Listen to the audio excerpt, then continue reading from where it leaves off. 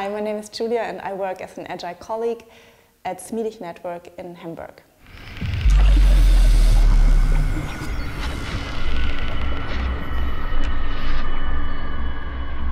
For me personally, it means bringing new ways of developing products, especially software products, but also any kind of digital product, and helping people to understand and to adapt to new ways of doing their work.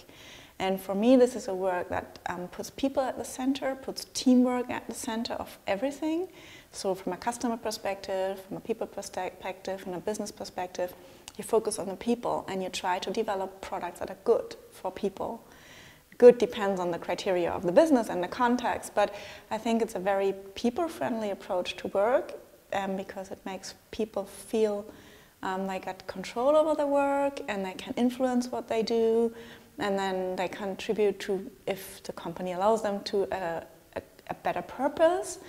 And I think it really brings out the creativity of people and brings out the best in people. So this is what I think Agile is bringing to our organization, and my job is to help people to get there, because it's very difficult, because we didn't learn, many of us didn't learn this in our careers, in our biographies.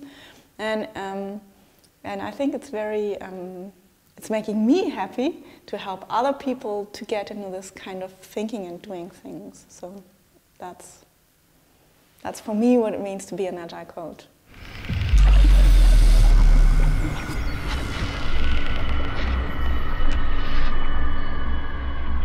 What is the big barriers of Agile? What do I think companies do wrong? I like to cite a little anecdote I experienced in my career. It's a few years ago, and when you work as a consultant, you go to many companies and you have probably like a short introduction to some management people and you talk to them. And I was sitting in front of a management person, and he was like telling me about that he read about Agile and he thinks that this is good for his company, and that he heard of the Agile principles, and there are 12 of it, and he picked 6. And he wants us to work with these 6 principles. And I was like, no, you cannot pick 6 out of them and then like forget about the rest. It's not possible. And we went into this discussion, and it was a misunderstanding, and we had to talk about it. But I really like this anecdote, because this is what I often hear, that people focus on elements of it because they think it's practical to do that, or they jump to one of the principles because they think it's our solution and we have this problem right here. But Agile is really a very complex system, and you really have to learn, and it takes time to develop, and it's really a change. It's changing fundamentally how we do things. It's not a short-term change initiative like other ones.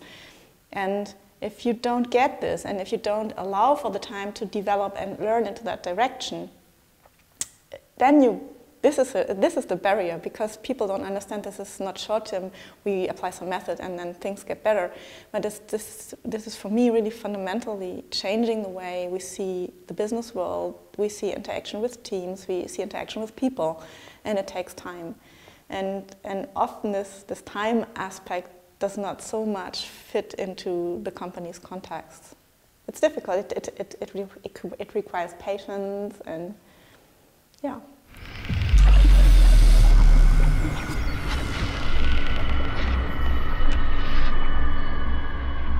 What's my opinion about Scrum? That's a funny one. Actually, I like Scrum because it's so basic, and I really like to start with Scrum. It's like I have a background in learning, and the learning science says that people who are beginners, they need checklists and they need simple procedures to start with. And only if they have this, they gain the security to make more. And this is why I like Scrum, because it brings you a set of rules, a set of artifacts, a set of roles, and you do that, and you can start living it, and you can start experiencing it.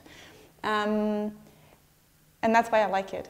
But it has also it must be clear that this is only the start of the process. So you really have to know what to reflect upon in the review and in the retrospective, what to think about, where to direct it. And if you feel it's not matching our context, I personally feel you should be allowed to adapt it if you stick to the Agile principles. So I think it's a great starting point. I have seen many teams flourish under it, but it's something that needs to evolve over a longer process. And if I say evolve, I mean years, not weeks.